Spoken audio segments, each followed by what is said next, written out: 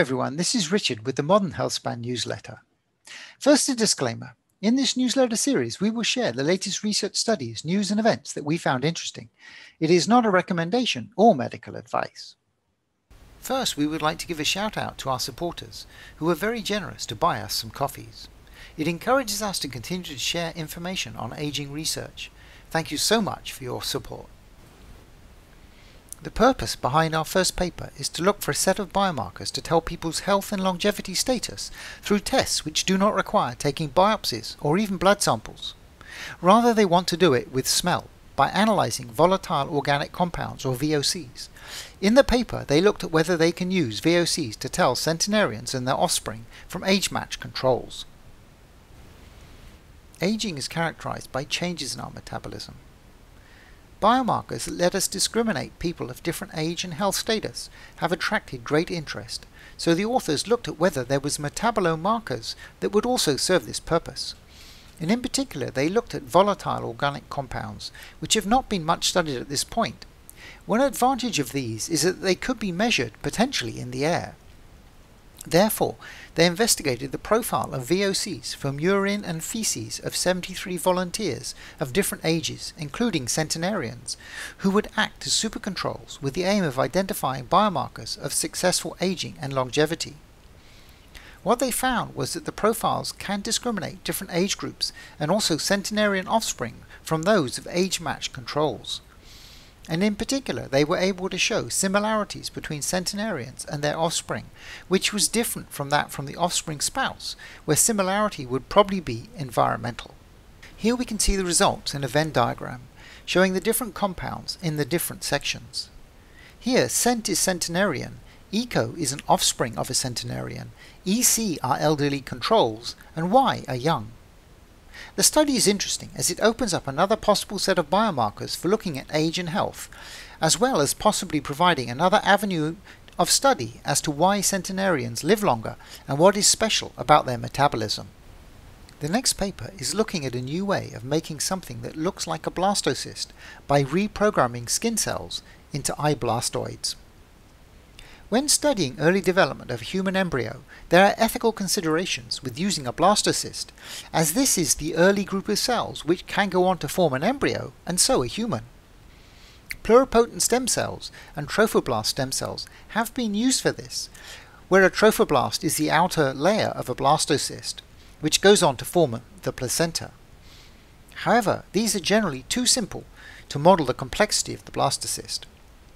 What the authors did was to create an in vitro three-dimensional model of a blastocyst by reprogramming skin cells, which they called an iBlastoid. The iBlastoid had many of the features and structures of a blastocyst and was capable of modeling in vitro several aspects of early stage development. In summary, they created a scalable way of looking at early human development for testing the effects of gene mutations and toxins, as well as in vitro fertilization. It should be noted that the iBlastoid is not a perfect match for a blastocyte. It does not have the zona pellucida shown here, and does not have the ability to grow into an embryo. But the idea is that the iBlastoid will provide a way to perform initial tests, and then only the most promising treatments need to be reviewed with a true blastocyst. Very interesting, and another use of cellular reprogramming. Our third paper today looks at whether it is possible to overtrain on HIIT, and what the effect is on mitochondrial performance and glucose tolerance. Exercise is known to improve metabolic health by increased mitochondrial capacity and improved glucose regulation. It's a great way to reduce the chances of metabolic disease.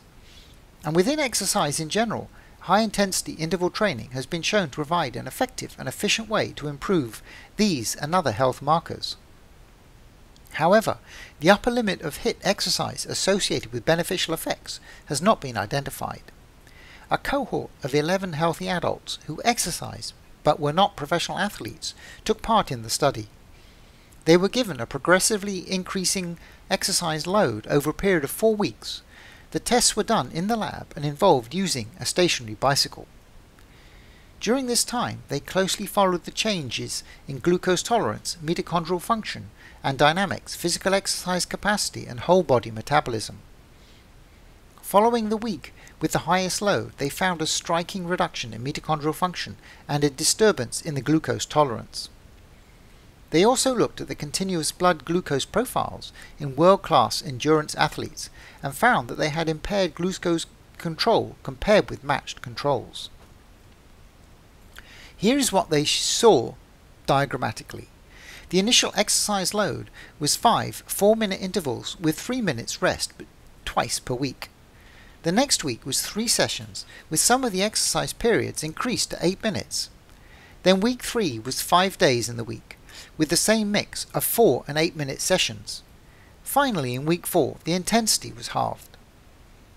Things looked good up to week 3, when the researchers saw a sudden decline in mitochondrial performance as well as blood sugar control. Even during week 4, where there was some room for recovery, the participants still saw a 24% drop from their peak. Though the athletic performance returned, as we can see in the graphs, mitochondrial respiration and glucose tolerance did not. This underlines that being fit and being healthy are not necessarily the same thing, and you can overdo your HIIT. Next, our event corner. From May 3rd to the 9th, there is a Chronic Inflammation Summit which will be hosted by Dr. David Jokers, which discusses strategies to address chronic inflammation and the conditions associated with it. This online event is free, but you need to register first. The registration link is in the description. Next, the Healthy Longevity webinar series hosted by Professor Brian Kennedy. The topic of the April the 8th webinar is Interventions in Premature Aging, presented by Professor Morten Skibby Knudsen from the University of Copenhagen, in which he shares insights about DNA damage and maintenance and its role in longevity. I hope you found the video informative. Please do hit the thumbs up button, subscribe to our channel, and hit the bell button for new video release notifications. Thank you so much for your kind support. I wish you all well and will speak to you again soon.